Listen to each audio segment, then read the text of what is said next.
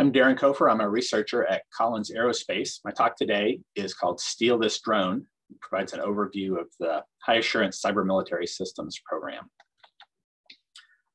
So you may recognize the talk title as a take on Abby Hoffman's book called Steal This Book, published in 1971. Hoffman was a 60s era countercultural activist and a member of the Chicago Seven. The book was intended as a guide for how to fight against the establishment, and it included advice on organizing protests, building bombs, setting up pirate radio stations, things like that.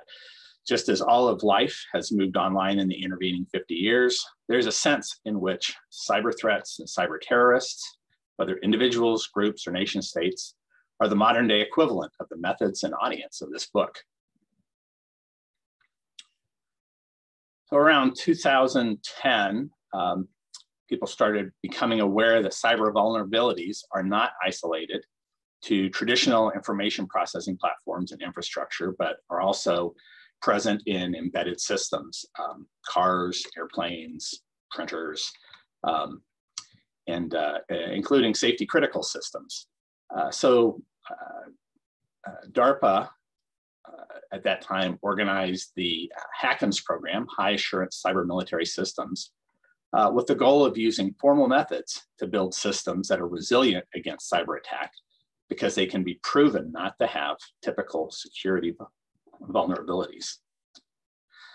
Collins led one of the teams on the HACMS program with our partners at Galwa, the SEL4 development team, Boeing, and the University of Minnesota. So as a quick review, formal methods are a way of providing complete exploration of a design using mathematical analysis. So it includes the use of formal methods, discrete math, and computer-checked proofs, techniques such as automated theorem proving, model checking. And the use of formal methods is motivated by the idea that just as in other engineering disciplines, doing appropriate mathematical analyses can contribute to establishing the correctness and robustness of a design. So it's really trying to make software engineering an actual engineering discipline, and can be applied to both safety and cybersecurity. And we can think of this as the equivalent of doing geometric proofs like the Pythagorean theorem, where we want to know things not about just individual triangles, or in this case, individual programs or combinations of variables, but a proof that something works for all inputs to the system. One example of this that's relevant for me, living in the Minneapolis area, is you may remember the collapse of the Mississippi River Bridge some years ago. There was a case where the structural design that was designed by hand back in those days, of course, and there was an error that eventually over time led to the collapse of the bridge. So the analogy here is that formal methods is the software as the finite element analysis that we use today for ensuring that mechanical structures are sound and will serve their purpose. The approach we've used that we used in the HACMS program, which I should mention wrapped up in around 2017, is architecture-driven assurance. So we start with a model of the system architecture and analyze it to ensure that it is correct. It does what we want it to do. It meets its requirements. This includes having a model using a language like AADL, the architecture analysis and design language, that can capture the properties, the structure, behavior, interactions of components. And then we use formal analysis using assumed guarantee contracts to make sure that the components of the system interact to satisfy the system requirements. Next, we need to make sure that the components themselves are correct. That is, that they satisfy their contracts, and the contracts themselves are consistent and realizable. And we may use languages and tools like the Ivory Tower language developed in the HACMS program, Simulink Design Verifier, CDMC, and the like. Next, we want to show that the system does what the model says. That is, that there are no other information flows in the system. This includes properties like memory isolation and safety one way of doing that is to use the SEL4 formally verified secure kernel, which was a key part of the work that we did in this program. Finally, once we're happy that the architecture, the components, and the hosting operating system are correct, we automatically build the system implementation from the component and architecture models with proof of equivalence. I've mentioned SEL4. This was developed by researchers now at UNSW in Sydney and the SEL4 Foundation. SEL4 is the first formally verified high-performance microkernel.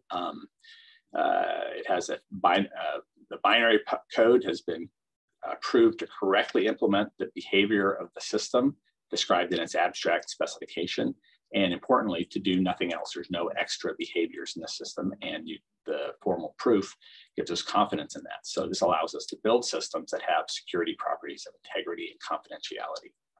SEL4 is open source and is now supported by the SEL4 Foundation for ongoing development. And it allows us to implement a whole host of bugs that can lead to serious security issues. Ivory Tower is a domain-specific language that was developed by our partners at Galois. Ivory Tower is embedded in a high-level language, Haskell, and the idea is to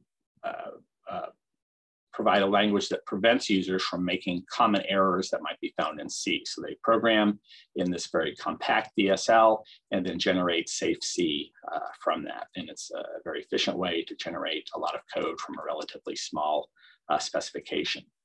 It also automatically generates properties and tests that can be checked, arithmetic checks to prevent overflows, and checks on interface values and types. So one of the demonstration platforms that talk about, and we have here at the Aerospace Village, is the SMACM Copter research vehicle. As you can see, it's a small quadcopter, and we've used this to demonstrate the effectiveness of the formal methods tools that we're using for software development and proof of correctness.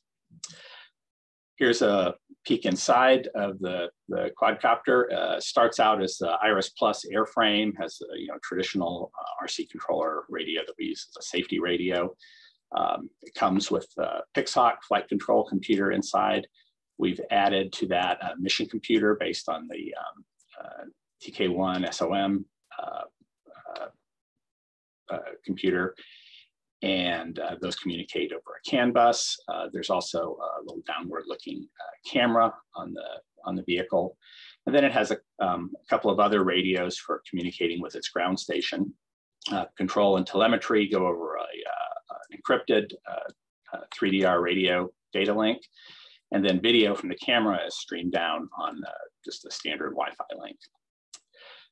To demonstrate the effectiveness of some of the technologies that we've been building, we've also implemented a bunch of different cyber attacks to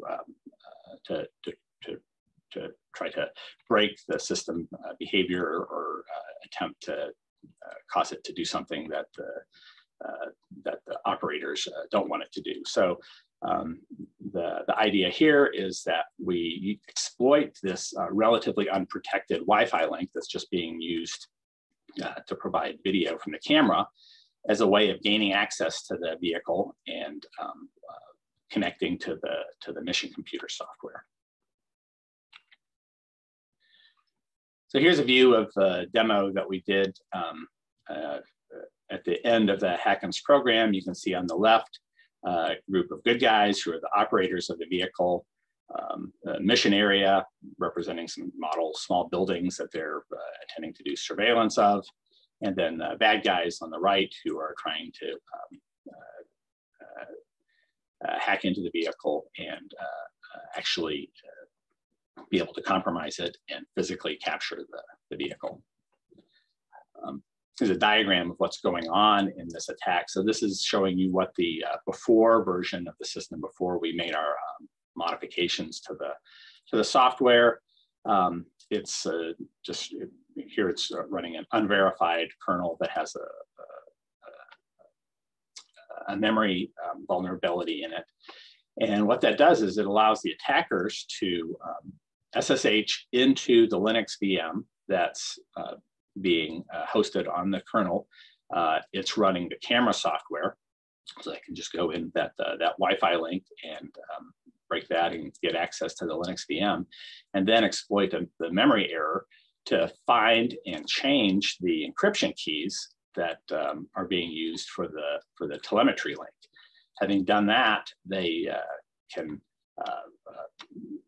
prevent the legitimate ground station from being able to control the vehicle and operate it and even receive the video and telemetry from it, and bring up their own ground station using the keys that they've written into the vehicle now, and take control of the vehicle and physically capture it. So they haven't broken the encryption at all. They've just used this deficiency in the vehicle to be able to find and overwrite the encryption keys themselves. So then after we re-engineered the vehicle, relying to a large extent on the SEL4 secure kernel, now that attack fails. When the attackers try to gain access to any memory outside of the Linux VM, they're unsuccessful. And in fact, they can do anything they like. They can crash the camera software, crash the VM itself, and the vehicle is able to continue flying without any impact on its control from the legitimate ground station. In fact, the VM itself can be remotely restarted to regain control of the camera. So that's the after version that shows the vehicle being hardened against those kinds of cyber attacks. Okay, but you may say that's just a toy. What about a real helicopter? So good question. Maybe something like this. This is Boeing's unmanned Little Bird helicopter that we use as our second platform. You can see up front where there might normally be some room for passengers. There's a bunch of computers that have been that are used to allow this vehicle to fly autonomously. So this was our our next step was to take all of the technologies that we demonstrated on the quadcopter and apply them to the Little Bird, the ULB. So here's a look at what the baseline architecture of the system looks like. You can see it's sort of equivalent to the quadcopter in that on the left, you see there's a flight control computer, and on the right, a mission computer that's interacting with the ground station and managing requests, possibly from different ground stations, and those communicate initially over a 5053 data bus. There's also an onboard camera that's controlled through the ground station, and also can be used for certain guidance missions for the vehicle. Flight control software is just monolithic, written in C, about 20,000 lines of code. The mission software is in C++, and it's about 87,000 lines of code. So it's really quite amazing that we were able to do this on this program, because what we wanted to do was rebuild the software in this helicopter using these new formal methods tools. And oh, by the way, then we want to do some cyber attacks on it while it's flying. And because of the confidence that we had in the results, everyone on the team was willing to go along with us, and we actually had some nice in-flight demonstrations of the vehicle being resistant to cyber attacks. So here's what the final ULB architecture looks like. As you can see, we've done a lot of similar things. We've got SEL4 running on the mission computer, added a verified file system for SEL4. The authentication functions, the ground station interoperability enforcement, some other functions are implemented in the Ivory Tower language. The camera software and the data recorder functions are now hosted in guest Linux VMs running on SEL4. The internal communication system has been simplified. The flight control computer software has been refactored and is now running on the VxWorks RTOS.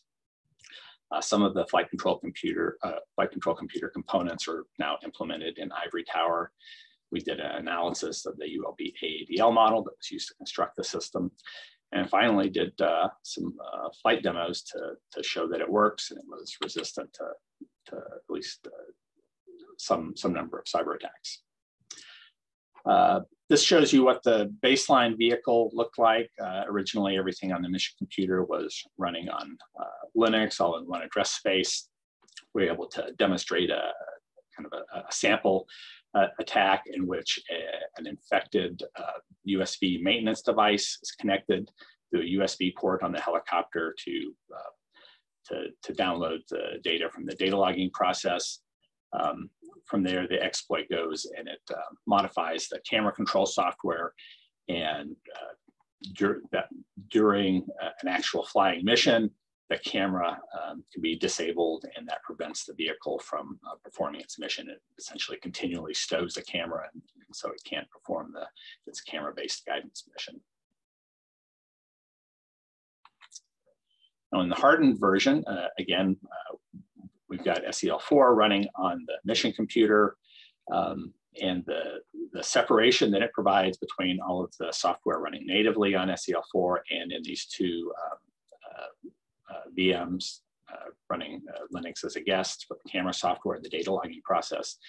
That allows the attackers now to only be able to affect the data logging process. No longer can it access the camera or any other software running on the vehicle, so we're able to complete our mission without interference. We've lost the data logging process, but all of the safety critical and mission critical functions are unaffected.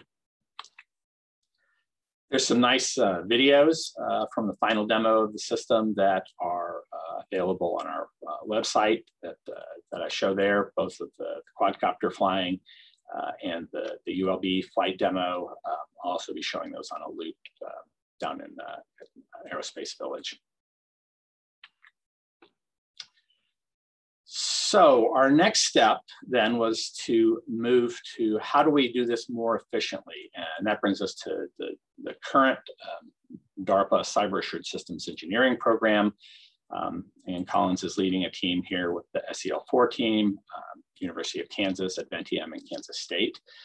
The idea behind the program is that cybersecurity requirements are largely addressed today through processes aimed at risk mitigation and pen testing performed late in development. And this also results often in expensive rework. So the goal of CASE is to develop design, analysis, and verification tools that allow system engineers to design in cyber resiliency and manage trade-offs like they would do with other non-functional properties when designing complex embedded computing systems. So you can think of this as how do we provide tools to automate much of the work that we did by hand in the HACMS program. So the tool suite that we've developed for this program is called Briefcase. And what it is an integrated model-based system engineering tool suite based again on AADL. The idea is to help users to be able to transform their system design models to satisfy cyber resiliency requirements and provide as much automation as possible in doing that. We generate new high assurance components from formal specifications. We verify the system design using formal methods and generate and document the evidence produced in compliance with requirements by means of an assurance case that's being built up in the background by the tool. And then finally, we generate all the software integration code directly from verified architecture models, targeting multiple operating systems and kernels, including SEL4. We've chosen AADL for our architecture language here because it's sufficiently rigorous and it provides the semantics that we need to support analysis. It's at the right level of abstraction, being targeted at distributed real-time embedded systems, and it supports construction. You can actually generate code from an AADL model. And the OSATE open source AADL tool environment supports addition of new capabilities like we developed in the CASE program. So here's a quick use case that more or less corresponds to some of the things that we did in HACMS, a cyber retrofit, where we're trying to deal with at least some legacy code. We're not always, in fact, almost never starting from scratch when designing systems.